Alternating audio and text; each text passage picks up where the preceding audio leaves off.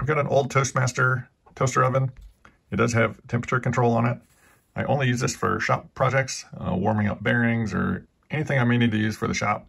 Not used for food anymore, but I thought I'd try it out for drying some printer filament. So I've got a roll of Hatchbox brand black PLA filament, and most of the roll's gone, and I kind of stopped using this just because it was such a pain. Here's a short section that had broken off earlier, and so basically you can see it's just super brittle. It just breaks right off. The normal, just with that sitting loaded into the extruder, sitting overnight, I'd come back and the filament would be broken and I'd have to reload. And sometimes I couldn't even get it to reload without more snapping off. So decided to try this little toaster oven. And you can see my thermometer up here. This is an instant read thermometer and the end of it is just inside. I did these measurements here are all Fahrenheit. I did just kind of found a spot where temperature was staying pretty stable and marked on there just so I'll know for the future. But this has been going on for about 4 hours. You can see the spool itself is not warped. The sticker on top is starting to come unstuck. But the spool itself still looks good. So this has been going since 11 a.m. It's now almost 4 p.m. So I think I'm going to turn it off and just let it cool down, get to room temperature, and we'll test it out. Okay, haven't dropped much. 38°C is 100 degrees Fahrenheit. I'm gonna go ahead and pull the door open, let it cool a little quicker.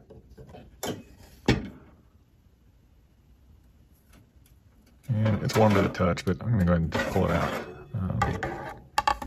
just to test it out. So you can see the sticker started to shrink a little bit, but that's no big deal. But you can see, basically fold that back on itself, and it's still attached. May have a little weak spot there, but definitely not breaking as easy as it was originally. So I'm gonna load it in the printer and just try to print something with it real quick, just to make sure all is good. But I think that is a worthwhile piece of equipment.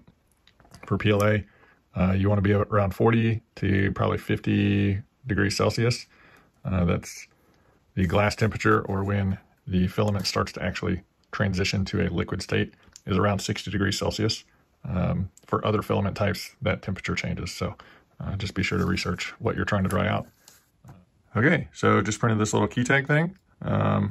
Printed fine, and now I'm gonna let it sit overnight just to make sure that this doesn't snap just sitting there, because it often would, just sitting overnight. The tension of that just pulling on the spool, what little tension there was, would cause it to snap with how brittle it was. Okay, so overnight, filament is still unbroken. And so I think it did the trick. It dried the filament out, made it less brittle, and we'll see how long that lasts. A lot of people will say that you don't really need to do anything special for storing PLA. Others seal it in vacuum bags and whatnot. I guess it kind of depends on the climate that you live in. So my office is down in the basement, and I feel like it's fairly dry. It is summertime right now, and so we've got the air conditioner running that should be pulling humidity out of the air. But I've got two different little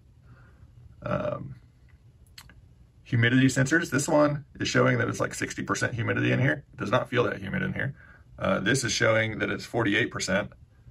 Once again, it doesn't feel that humid in here. So I think I'm actually going to throw this one in a little sealed container with some desiccant just to see if it will change readings, because I don't know how accurate either one of these are.